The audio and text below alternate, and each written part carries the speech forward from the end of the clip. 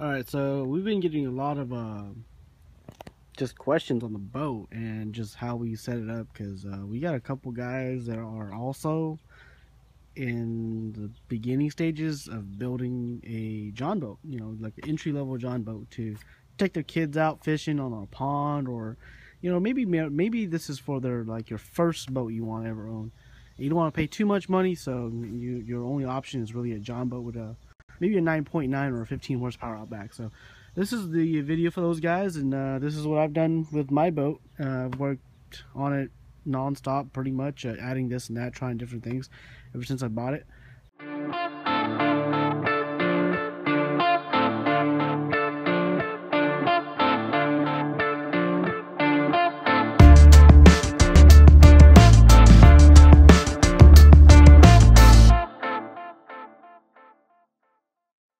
So anyhow, I bought the boat, $2,700. It was a I think it's a 1999 or 2000 or something. I forgot the year it was made, but it's an Alumacraft 1436, I believe. I'm not even sure. I haven't really measured it, but it came with the Mercury 9.9 in the back, which we'll get to, and it came with a trailer. I had to do a lot of work on the trailer. Trailer was in rough shape, but the reason why I bought it was because it came with the outboard. The outboard was only a year old when I bought it, so it was basically brand new. So it had the original oil lid and everything. The guy that had it, he said he barely even used it. Well, he used the boat a lot before he bought the outboard, and after he bought the outboard, he for some reason stopped using it. So they said the outboard's only been out for 3-4 trips on the lake that I usually fish too. So I know that the guy took care of it. The lake's pretty good size, so he's gonna travel forever. So bought the boat, bought the outboard, bought everything, got everything for $2,700, and then I started adding a whole bunch of stuff to it. So all the other stuff, trolling motor, all the accessories, things I didn't mention before, did not come with the boat, and now I had to put that in. So anyhow, I did redo the wiring for the boat. And here's a little tip from me, because I seen it on another channel. I forgot who it was, but on your safety chains on your trailer, just run your lights with it. Just cable tie it together, kind of like that. So when you're loading and unloading, so instead of unplugging everything, all you gotta do is just unhook this and hook it up here, and it keeps this plug out of the water. It's a little thing I picked up from another channel. Another thing I have on this boat is I have LED lights. We do a lot of fishing at night, and when we do, you need lights. And this light's I have it rigged so it can shoot forward or it can bend down. For, you know, a lot of the fishing we do at night is really shallow water, so you need to make sure you're not running into rocks or anything like that. And it is a pretty bright light. I forgot how many lumens it was, but I bought 2 of them for $35 off of eBay. Yeah, eBay. This nav light wasn't on here. It was actually on a piece of 2x4 that was just clamped on the front.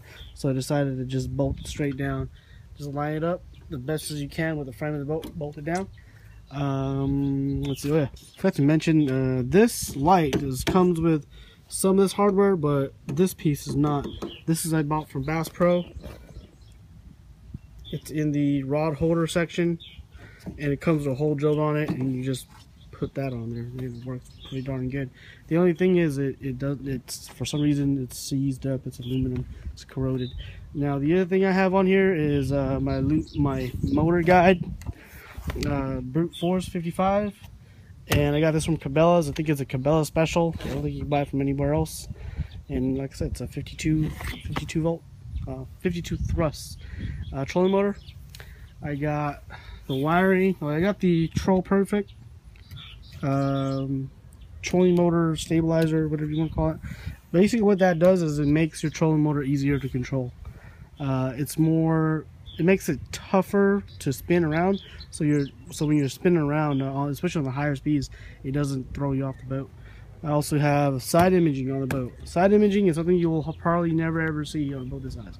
Side imaging for the Humminbird 1198. At the time, it was the top of the line Humminbird. Here's the GPS puck with direction, with a compass built in for the 1198. This is a 2-inch ball, ram ball for my 1198. Here's kind of just a basic setup of it. On this side, And of course, we got a 15-pound anchor system. I got some Mercury buoys and a piece of wood in here because there's the offset between the surface offset between the boat and the trolling motor pedal is too different, so you have a lot of trouble controlling the boat. So put that there to help it out, so you don't have to basically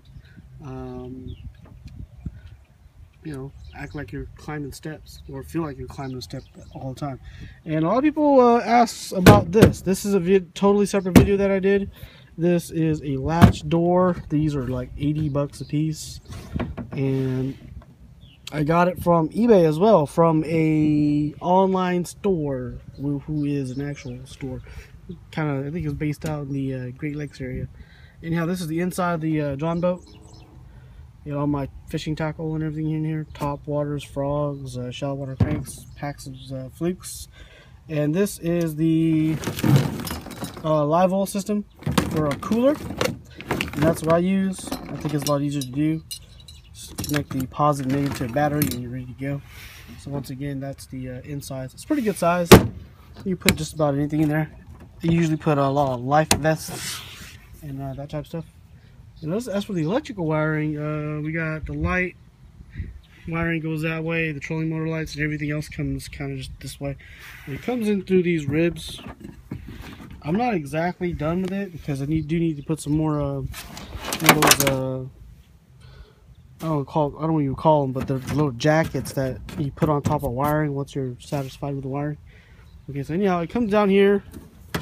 You got random stuff, random bungee leftovers, which I'm trying to replace.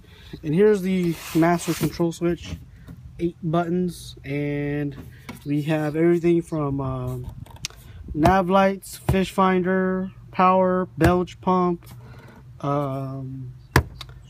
another light for navigation, and what else? Oh yeah, power pole as well. And here's my Genius, a Noco Genius Mini Gen 2 or 2-bank charger. I only have 1 battery, but I have 2-bank system on it because it costs the same, so I ended up getting the 2-bank when I bought it off of eBay. And I have a back door as well, back hatch door, and it's offset from the center, as you can see, compared to the front, because I figured you're going to be sitting here, so you don't want it to be too close up to the front, because that will cause your ass to be half on it and half off of it, because this is the main driving seat and it is offset. It is offset from the outboard, so you'll sit right in the middle and your left hand's controlling the controls. So that's what I got. Kind of thought that a little bit, thought it was pretty cool. And here's all my other stuff. We got the 29 battery. I kind of wanted a 31 size, but I couldn't find it at Walmart. I guess Walmart doesn't carry it. So the 31 EverStart, EverStart Max, and we got fire extinguisher. Everything else goes in here. This is where all your random ropes, cable ties, WD-40, that goes in there. And that's the back end of the control rocker switches. And these are all on breakers. I got an extra prop in here. You guys can see that or not. Extra prop right there. And that's how the wiring is right there. You have an auxiliary power to charge cell phones in here. And oh yeah, I forgot to show you guys this. This is a mini amplifier, waterproof amplifier that I've turned into my hydrowave. If you guys want to know more about that, I will show you guys more about that. Just leave me a comment somewhere and I'll show you. Got the sound and everything working, and it works sometimes, doesn't work sometimes. Okay. Anyhow, more wiring coming out this way. You got a 1-inch ball mount, ram mount for extra camera stuff we'll be working on later. Nav light in the back, had to put that in. Did not come with the boat. What did come with the boat was just this. This is the 3-gallon gas tank with the Mercury 9.9. Mercury 9.9 is well, it's a 4-stroke as well. It's 2011 model. 9.9 will push this boat. With one person in the boat, it'll push it 20 miles per hour. Okay, that's with the upgraded prop. This is not the OEM prop. Well, it's an OEM, but it's not the original. It is a slightly wider and higher pitch prop. The 9.5 pitch, I think it's a 9.5 by 9 inch prop, and it does pretty good. From 20 miles per hour, one person, 2 people, you're probably gonna do about 17. 3 people, you're looking like maybe just 8 miles an hour because of the way the boat's designed. It's not gonna go much faster than that. The other thing I put on here is the transom saver. For about a year, I never put it in the transom saver. And then one day I checked my boat, and there was a crack right here in the transom. I don't know if you guys can see that, but there's a crack right here. So that's when I put it in the transom saver. And also when you're going over bumps and stuff, when you're trailering, the engine doesn't rock around a lot more. It's a lot better. Before you did that, or before I did that, this engine, even though you had it in this position, once you get to the lake, it might be kind of cocked this way or that way. So stop that from happening. That's a good thing. Okay, and the other thing is the latest edition, well, second latest edition, is the PowerPro Micro. PowerPro Micro is on there. It is hardwired to a breaker switch, which goes to another battery, my big battery. And then I also have extra pedals. Actually just one pedal. I had 2, but one flew off on the highway, I think. And more nav lights. I do have a bilge pump that's installed over there as well. Down here, I think I had a separate video on that on how to install it.